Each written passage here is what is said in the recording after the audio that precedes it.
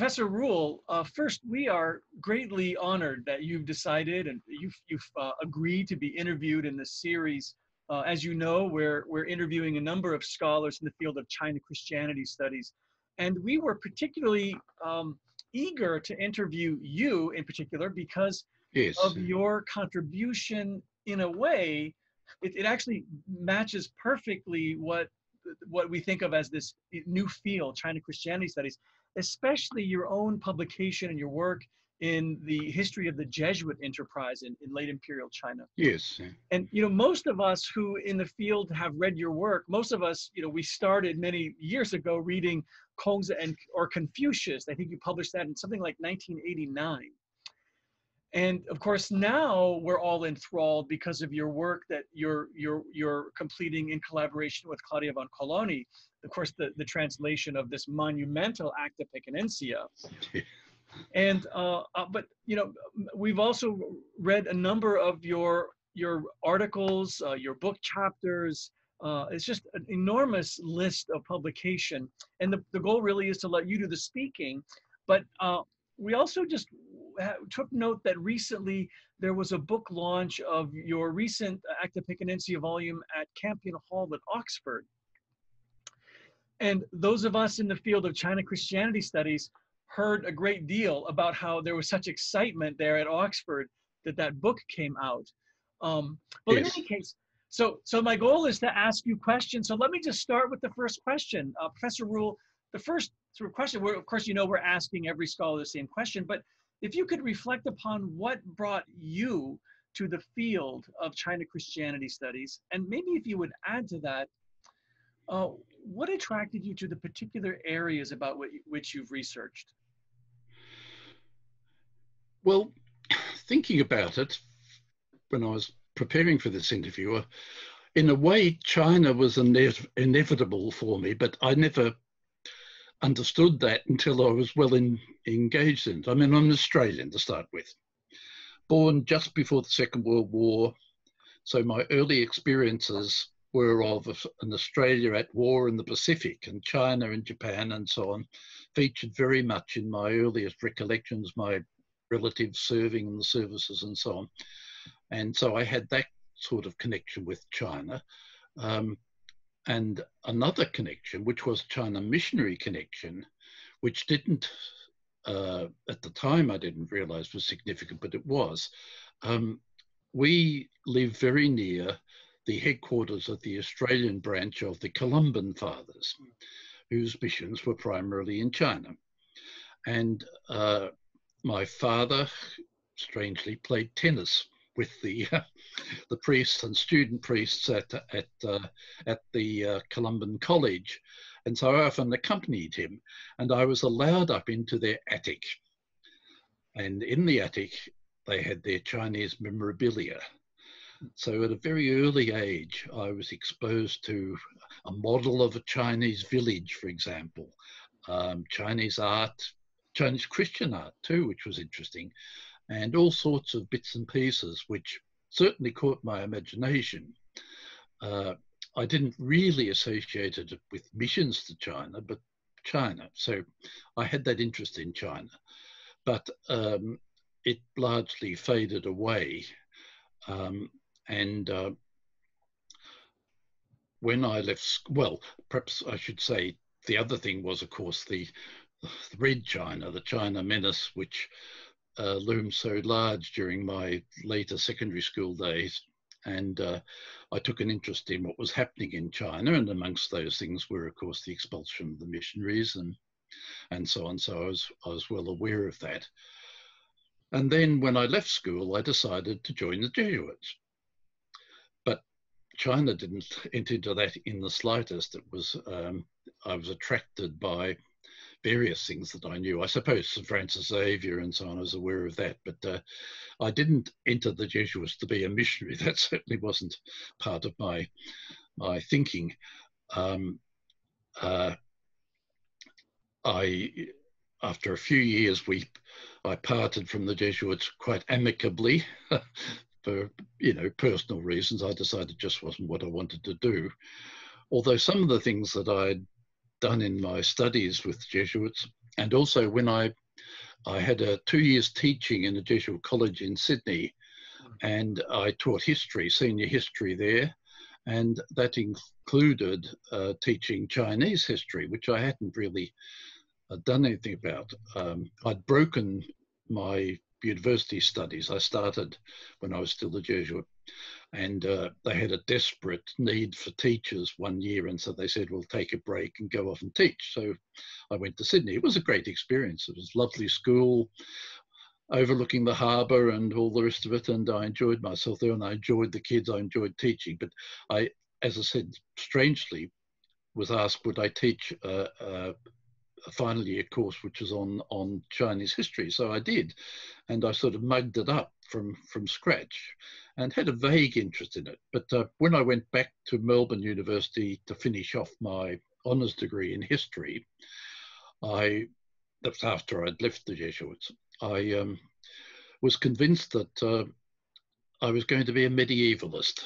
I loved medieval history, and there were some very inspiring medievalists at Melbourne University at that time. And of course, I had good Latin from my ecclesiastical studies. And then in my third year, I had to do a fill-in course. You had to do something sort of different from your mainstream. And there was a course that had just started to be offered called Far Eastern History. And I thought, oh, well, I might as well do that. And I was hooked, well and truly. And also hooked by the inspiring teacher of Jack Gregory, who had just come back from London University, where he'd done a doctorate on modern Chinese history. And suddenly I did a change around. But of course, that meant I was thinking of graduate studies, and it meant that if I was going to go into Chinese history, I had to get Chinese language in addition to my Latin and French and a smattering of some other Romance languages. So I did, and I started to learn Chinese, and I had 3 years after graduating from my honours degree in history at Melbourne University, where I was a tutor, which meant I had an income and was able to get married too, by the way. But I could continue my studies of Chinese. And then I went to the ANU, Australian National University, to do my doctoral studies. I had intended to work under Igor de Racavels. I'd met him, and I knew that he'd been a student of Pasquale de Lea, the Jesuit who wrote the great edition of the Fonti Ricciani, Ricci's works. But there was an administrative switchover at the ANU just as I arrived, and I was put in another department.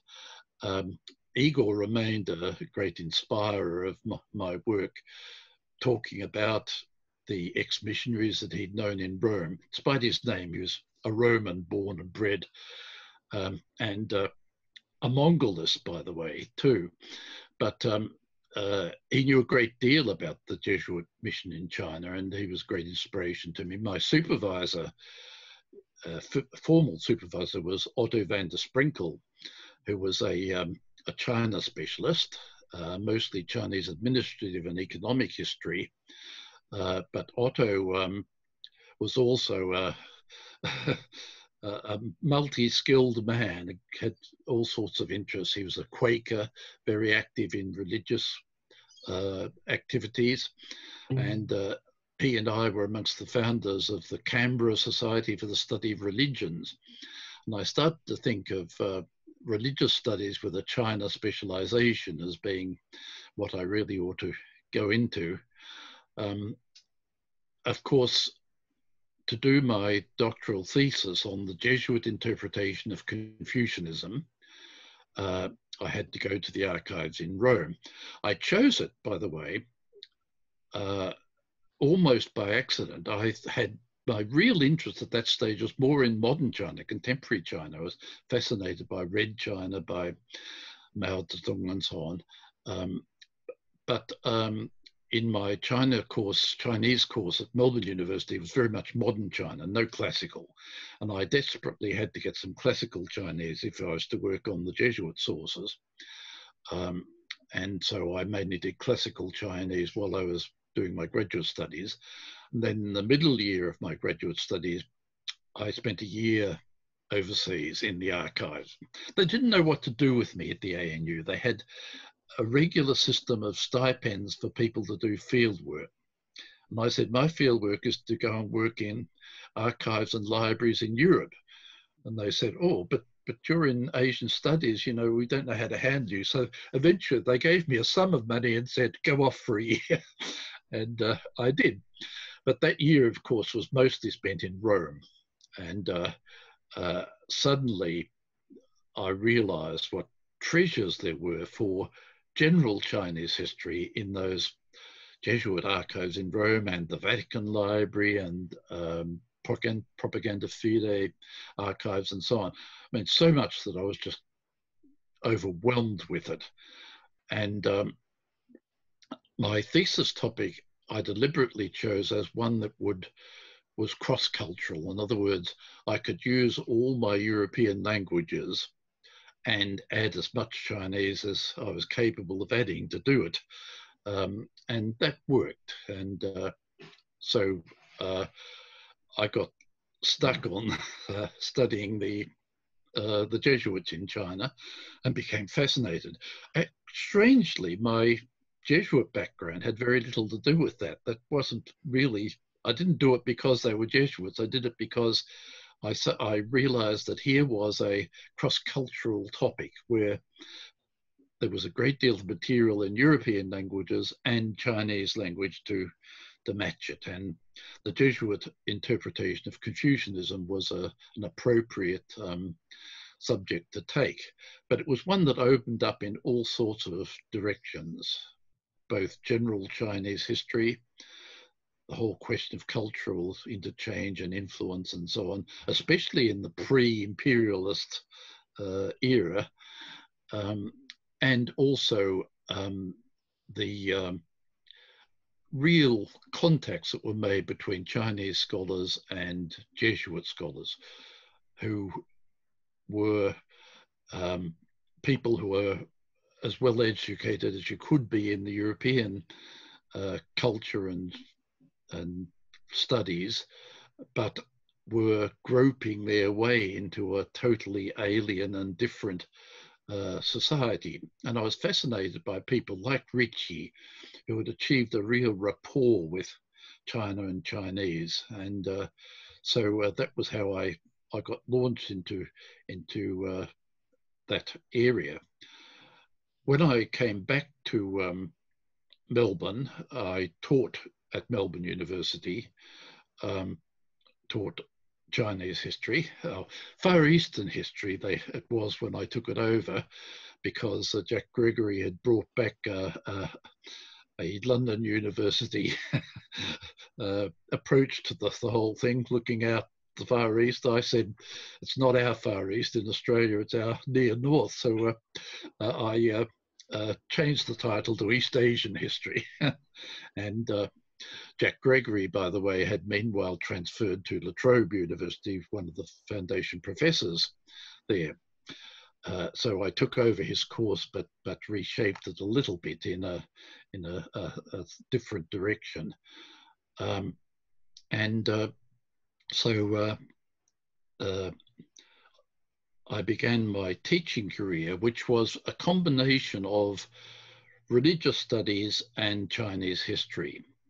And right through, although my formal attachment was sometimes religious studies, sometimes history, that's what I did. I taught courses in Chinese religion and philosophy. I taught courses in other aspects of religion, like Australian Aboriginal religion.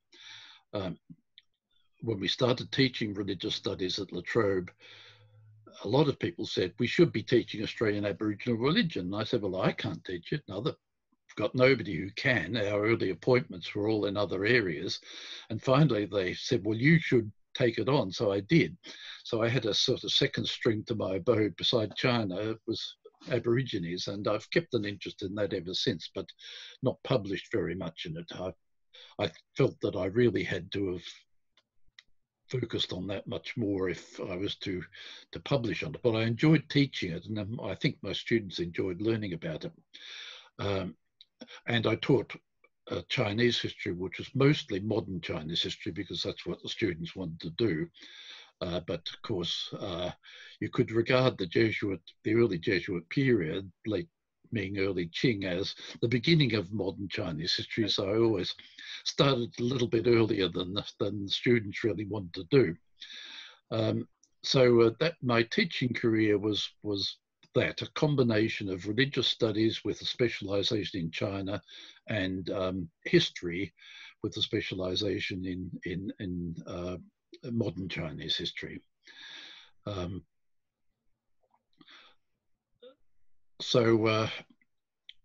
Yes.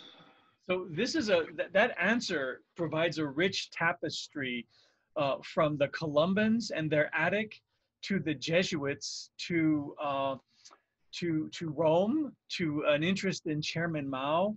And what really struck me too is that I recall as I wrote my first book, which was, of course, I like you didn't expect to study China Christianity studies. I thought I would be a Han Dynasty scholar. Otto van der Sprenkel's work was near my elbow for the first several years of my own academic life. But you mentioned your archival work, and you mentioned a lot of the sort of the trajectories that brought you into Latin, into classical Chinese, into European languages. I wonder, Professor Ruhle, if you might have had a research discovery in your life as a scholar that made you think differently about your topic. Well, of course, I spent a lot of my early years, when I could get away from Melbourne, in archives in Rome in particular, and constantly I made discoveries there. I can't think of any that stands out from the others, but it was a process of constantly fitting in bits of the jigsaw, as it were. And certainly I acquired a great love of archival work. There's nothing like having in your hands a document from 300 years ago, relating to the man you're writing about and so on, or by the man you're writing about. And in that black Chinese ink, which hasn't faded over the years and so on, I find nowadays, of course, when there's so much more material available electronically, too much, really. I mean, it's overwhelming, but also it's not quite the same seeing the thing on a screen as it is sitting, actually holding in your hands or in a bound volume the writing of the person you're dealing with, and that was very important. But if there was a eureka experience in my research, it was not in archives, but it was in the tea room at the Australian National University on a visit there, when I ran into that extraordinary lady, Audrey Donathorne. Audrey was research professor in Chinese economics, and I quickly found that she was a China enthusiast of the first order. She'd been born the child of a missionary in Sichuan, and an evangelical Anglican missionary. And she always described herself as Sichuanese. If you asked what her nationality was, she'd say, I'm Sichuanese. Then she was converted to Catholicism and became an ardent supporter of Chinese Catholicism at a time when it was at its lowest ebb, to the extent that she was banned from visiting China because she constantly tried to make contact with Chinese Catholics and so on, at a very bad time for that. But Audrey said to me, why are you studying missionaries and not the Chinese Christians? And that really struck home. I thought, well, she's right. The Chinese Christians are at the heart of this thing if you're dealing with Chinese Christianity. And that push that she gave me has been important to me ever since. Not that I don't mainly use missionary sources, but I'm constantly asking myself, what can you find from these sources about the Chinese Christians themselves? And of course, fortunately, in this case, in my period, in the early Qing period, late Ming, early Qing, we do have a lot of writings in Chinese by Chinese Christian scholar converts, and I've done a lot of work on those. And perhaps if I'd started my career a little earlier, if I'd had that insight earlier, I might have focused much more on that than I've had perforce to do. My Chinese has never been as good as I would like it to be. And although my classical Chinese is a good deal better than my modern Chinese, it's still not scholarly caliber, I think. However, I can plug away at it, and I do my best. But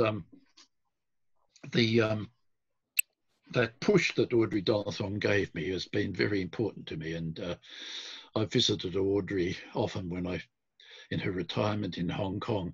She died last week, by the way, just short of her centenary. But fortunately, she published her memoirs just before she died. Oh, goodness. An extremely interesting account of her constant interaction with Chinese Christians. She, in fact, funded a lot of publishing of translations of important Catholic theological works into Chinese from Hong Kong. But she also had, when she was able to, started visiting China again, and especially Sichuan, which was her, as I said, her home place. And a remarkable lady, but her influence was, in that regard, was important. It gave me a push that turned me halfway through, I suppose, my research career in a slightly different direction. It also meant that I kept on asking myself these questions about what Chinese Christian experience was lying behind this interaction with particular missionaries. I found it again in my work on the Acta Pekinensia, which I've been working on in my retirement. You get the missionaries talking about the problems, but the problems are coming from the Chinese communities, and you can see sometimes it's a question of misunderstandings and misestimations of the Chinese Christians. Sometimes it's a question of trying to impose something on them that wasn't really working. And it's certainly been a perspective that's influenced me. I wrote a thing about China-centered, Chinese-centered studies of the Jesuit missions. Chinese being the people-centered aspect of it, and I think that's very important, and that's sort of kept me going on a lot of the projects that I've worked on over the years.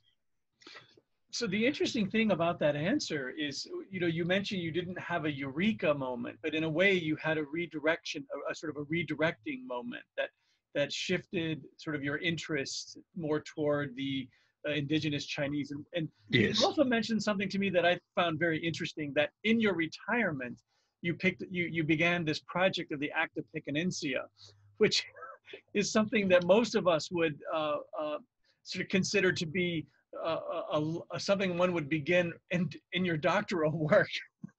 Just an enormous work. But this is a question that's not on the list, but I know people want me to ask you this question, and that is, I just was looking at volume 2 of your translation, you and Claudia von Colani's translation, and certainly there's, I think, more there about Kangxi's point of view, and to me that is a very rich perspective to gain.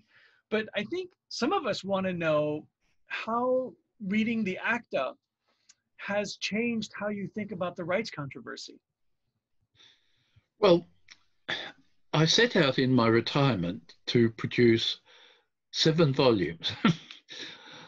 What I realized would be a 4-volume translation of the Acta Paconensia, and I'm now halfway through the 4th and last, and a 3-volume history of the Chinese rites. I've long ago finished the first 2 volumes of the Chinese rites, but I got stuck in the era of the De Tournon mission in China, the legation, and decided, well, I'll wait until I've finished the Acta Paconensia to finish it off.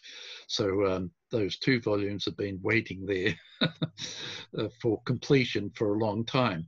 But the thing held together, and the big insight I think that's come out of that project is that it's not a highly specialized esoteric area of Chinese history.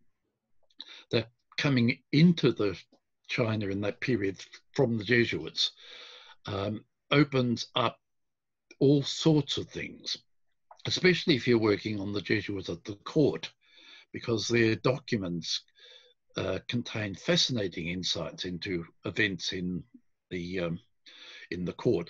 The famous succession struggle, which of the princes was to succeed Kangxi, is very much illuminated by material in what will be the 3rd volume, what is the 3rd volume of the Acta Paconensia. And I've been conscious of a mainstreaming of China mission studies in sinology and in Chinese history over the last 20 years, as more and more people working on Chinese science or Chinese economics or Chinese administrative history or Chinese political history realize how important this material is. I mean, it's rare that you get the men from outer space sitting down in the place that you want to study. They've come from elsewhere, they're highly intelligent, they're well trained, and they observe and they write about it at length and give a different perspective on what was happening. And I think in 19th century mission studies, the same thing happens, except that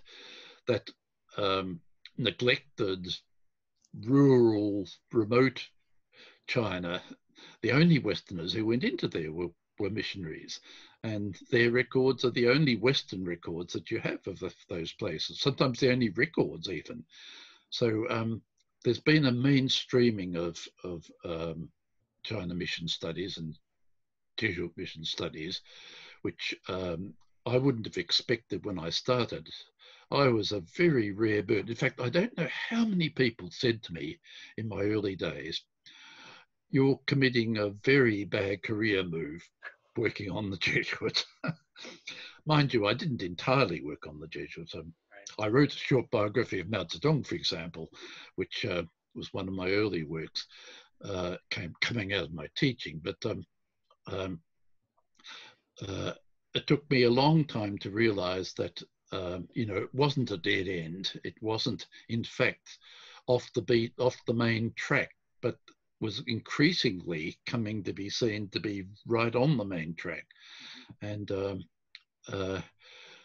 that's been, of course, enormously helped by the international cooperation that's occurred, firstly with European and American and Australian scholars, although I remained practically the only person in Australia who was working in the field.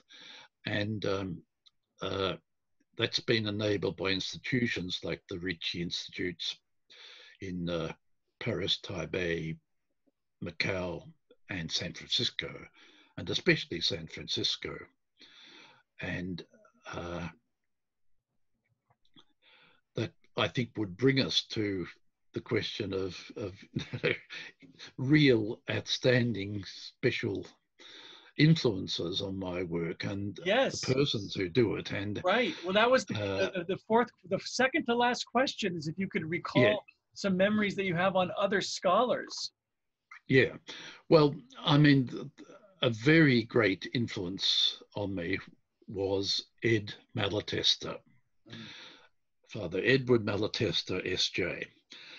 In 1978, I managed to accumulate enough sabbatical leave to spend a whole year in Rome to really get into the archives in a way I hadn't been able to do before. And also we had two young children who were, the eldest of whom was about to start school. So I thought this is the chance to go away en famille and to really get into the archives, which I did, mostly in Rome, a little bit in Paris and London. But halfway through that period in Rome, a Jesuit friend of mine, Gerald O'Collins, who was the Dean of Theology at the Gregorian University, said, I've got a colleague who teaches biblical theology here, a Californian Jesuit called Edward Malatesta. And he's been bitten by the China bug. I said, what do you mean by that? I said, he wants to go to China. 78, it was just starting to be possible. And he said, I must introduce you. So we met up at the Trevi Fountain one beautiful spring afternoon and wandered round central Rome with my two small children, eating ice creams and so on. And Ed spilled out his soul to me. He told me he'd joined the Jesuits in California.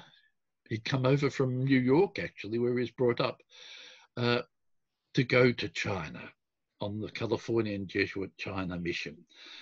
1948 was a bad time to do that. And of course, he found that it was utterly impossible and was diverted into other things, became a biblical scholar, and quite a well-known one, and published a lot of interesting works on St. John's Gospel and things like that. But he always had in his heart that he wanted to be a China missionary. Suddenly, in mid-career, this was perhaps possible. And he told me what he was going to do, which he did. He went to do an intensive Chinese language course in California. And being Ed, he really, piled it on, and in a year had acquired at least a manageable Chinese. Did a short while further in Taiwan, where he tried to find out how to teach theology in Chinese. And the Chinese Jesuits in Taiwan helped him with that. Then he went to China. What happened was what I expected would happen. In other words, after a short while, he couldn't resist making contact with the underground church and was duly thrown out. So he went back to California and teamed up with Frank Rouleau, who had been professor of ecclesiastical history in Suzhou in Shanghai before the Jesuits were thrown out of there, and who in his enforced retirement had gone heavily into studying the history of the Jesuits in China and accumulating an extraordinary collection of microfilm documents from mostly Roman archives relating to the Chinese rights controversy and to the Tournon mission and so on. Ed became a sort of research assistant to him at Los Gatos when he came out of China through the early 80s, and quickly decided that he needed to have an institutional base if anything was to come of this extraordinary amount of material that Rouleau had acquired. So he shifted to the University of San Francisco, which took him on as head of a research institute, which they called the Ricci Institute for Chinese Western Cultural History. And Ed got in touch with me and said, look, we've got this extraordinary collection of documents. Would you like to work on the Chinese rights controversy with us? And I said, yes. And so any time I could get leave, especially summer vacations from in the Australian universities, I used to go over to San Francisco and plug away at the documents. They weren't properly catalogued, and I helped catalogue the Rouleau collection. But I kept on finding incredible numbers of treasures. And Ed, of course, was the great inspiration. He started organizing things. He made connections with the French Jesuits in Paris, the Ritchie Institute there, and they began the colloque every 3 years, a big international conference in Paris, in Chantilly. And that became a great focus for my work. And through that, I met an increasing number of younger scholars, mostly European, but also some from America, who were starting to work in this field. And that began a very fruitful international exchange. But Ed was at the very heart of that. And his inspiration was important. It was a sort of, his approach was, of course, much more, if you like, missionary, scholarly missionary than mine would have been. But it was still very important, and he was such a great enthusiast, and he made such connections in China that were useful to me and to everybody else who was working in this field. And of course, he began that process of bringing Chinese scholars to San Francisco, and that international, that cross-cultural scholarly interrelationship. And of course, Wu Xiaoxin, who was his assistant, helped greatly in that. It was a great tragedy that Ed died so young. I mean, he burnt himself out. There's no question about that. He had bad asthma and so on. And he finally got a year's leave, and people said to him, you know, go off and recuperate. And what did he do? He went to China, which he did while he was fully working. And unfortunately, he had a very bad asthma attack and died in Hong Kong.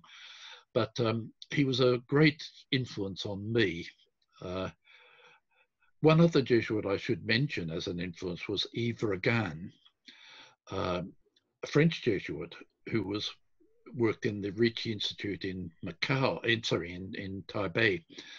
And in 1970, on my international research trip during my doctoral studies, I spent a couple of weeks in Taiwan, and they were mostly with Yves Regan, who took us on a tour of monasteries and so on, introduced me to Buddhist abbots and Taoist priests and so on. And his great work was introducing Chinese spiritual techniques, meditation and so on, to a Western Christian audience, and persuading them that they had a lot to learn from the religious experience of China. And I read his works, of course, but even more kept in touch with him, and was very influenced by his approach, more perhaps in relation to my teaching on Chinese religion in my British studies courses than in anything else. But a very inspiring man, real charismatic, modern Ritchie, if you like. But and of course, what he used constantly say, it's a great pity that Matteo Ricci got so hooked on Confucianism. He should have been looking at Buddhism and Taoism, because that's where religion really lies in China. I mean, he didn't say that Confucianism didn't have religious aspects, but he felt that a wrong direction had been taken very early in the Jesuit mission, focusing entirely on Confucianism and neglecting the spiritual treasures of other Chinese religious traditions. And that certainly had an influence on my work, my research work, but also my teaching, perhaps more than anything else. but that the main development that's occurred in recent years is undoubtedly that scholarly and personal interaction between Chinese scholars and Western scholars of Chinese religion, Chinese Christianity, and a whole lot of institutions now have developed those connections and maintain them. Whether they'll continue to be maintained is, of course, another matter. The financial crisis that's followed on the pandemic has had a very bad effect already on those institutions that I know about, and I fear it might do more. And of course, the political developments in China itself are very unfavorable to the sort of cooperative study of religion that's and religious history and Christianity in particular. The neo-Maoist trend in China has not been helpful. I fear that it will undermine a lot of the work that's been done. But the personal collections that have been created will, I hope, remain, and some degree of international connection, despite the increasingly bleak political landscape. You know, Professor Rule, you mentioned this question of connections is very fascinating. You mentioned Father Malatesta, Yes, who really believed, as you mentioned, in this project of connecting Chinese scholars to Western scholars. And, you know, just by way of, I think, an announcement or something that you might find pleasant to hear about, as we meet now through, through Zoom, just recently, the Ricci Institute had 60 some scholars gathered together through this medium. Many of them were in mainland China exchanging ideas. So Father Malatesta's vision now doesn't require a long airline flight. Yes. No, yeah. Certainly, electronic connection will survive, I think, and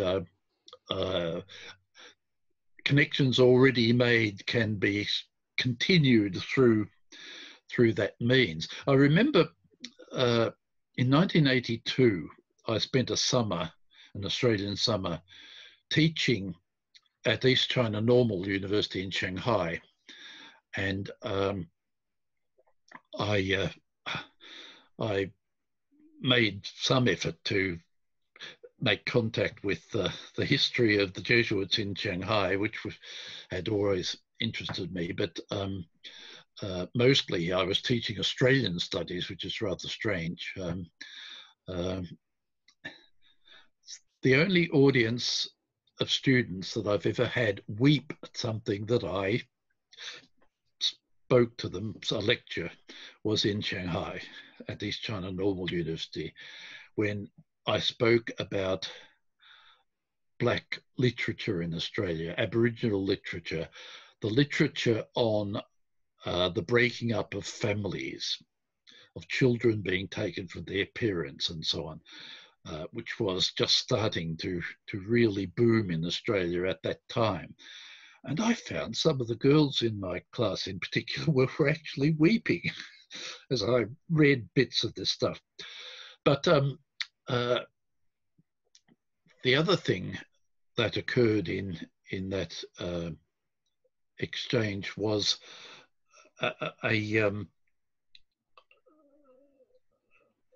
first contacts that I made with a lot of Chinese scholars who were working very much within the Chinese university system, and that I learned so much from them, and they learnt it from me. And also, oh yes, the other thing I was going to say was, I well remember speaking to a large class of students at the Australian Studies Centre at ECNU, and I said to them, I think your relationship with Australia is going to be changed enormously in the very near future through electronic communication, through emails and so on. It won't be long before you will be corresponding constantly with friends and scholars in Australia. They laughed at me, literally they laughed. I mean, it was still the aftermath of the Cultural Revolution, and they couldn't imagine that this would be so. But of course it is so, has been so. There are problems, as we all know, about censorship and all the rest of it. But still, electronic communication on the personal level has enabled things that scholars wouldn't have imagined possible in an earlier period. And my hope is that this is going to continue through what's probably going to be some fairly fraught years in our field in the immediate future. Right. Now, that brings us to the last question. I'm looking at our time. We have about 5 more minutes. And you may have actually already answered this in some way, but and this might even seem like a hackneyed question, but it's a question that we want to ask, especially new scholars in our field are really interested to hear what your hopes are for the field. Well, over recent years, I've had a number of Chinese graduate students, which I wouldn't have imagined again earlier.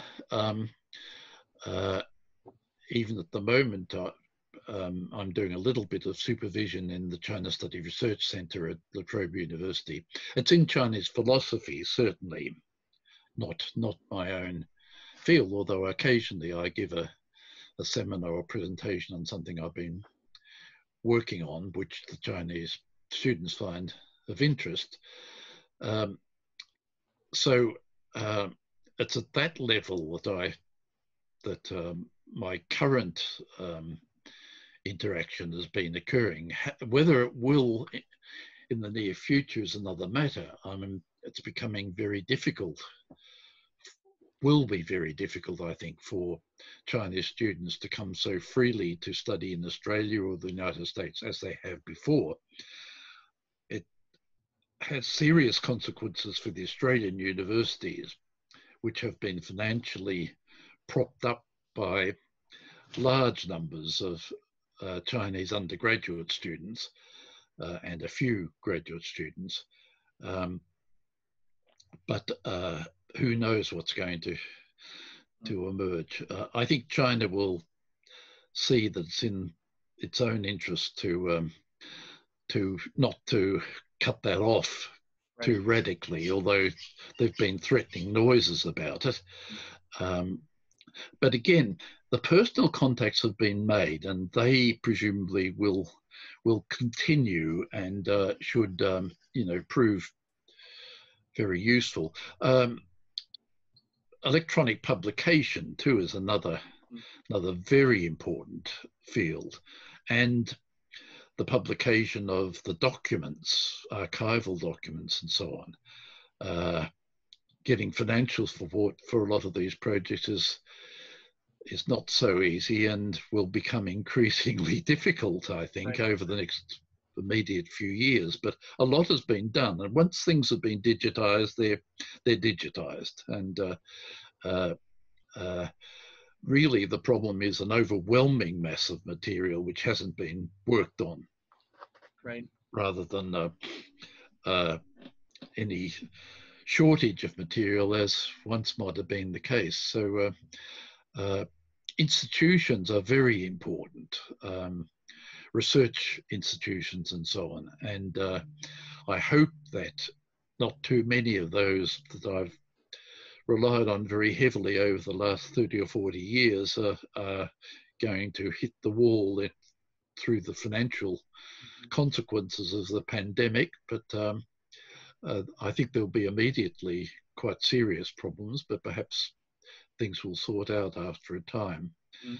At least I think there is an awareness that studying Chinese missionary history is not that sort of dead end and peculiar esoteric field that so many people were convinced it was 30 years ago. No longer do you have to justify what you're doing to the mainstream of Chinese historians. They've all found that whatever their special interest, that there is something in the missionary experience and the missionary records that is very relevant to their understanding. And since the basic problem is, of course, the notion of incompatible cultures and so on, the very existence of what can be shown to be real friendships, real personal contacts between European individuals and Chinese individuals back in the late Ming, early Qing, and right through to the present day, that is something that I think has been has come across, has been made in the awareness of most people who work on China. You know, Professor Ruhle, you began, and we're just nearing the end of our time. You began talking early on quite a bit about exchange and friendship and Ricci. Yes. And it sounds like your hopes sort of go back to that very initial sort of cogitation that you had. That is a hope that we go back to exchange, or that we can continue this exchange, especially in the scholarly realm. And I'm also conscious of the comment that you made about the difference between looking at a digital image and holding in your hand. I remember the first time I was in the presence of an original letter by Matteo Ricci at Rome. Yeah. And there was something about the letter being, you know, in my hand that made it very different and very real. I also remember the last time I saw you in person was in 2017, I believe, in Berkeley. Oh, yes. Yes. So as we end, I just want to say I hope that the next time we meet, or that we meet in the future in person, I hope personally that would be the case. I want to take this opportunity to thank you personally for your lifetime of work. Not often do we get to thank the people about whom's work, or with whom's work we cite in our own. So I just want to personally thank you for your work in this field, and just again, thank you for agreeing to be interviewed. This really was an honor and a special privilege for me. So thank you so much. Good, thank you. I've enjoyed the conversation and enjoyed the opportunity. Very good. Well, thank you so much, Professor Ruhle.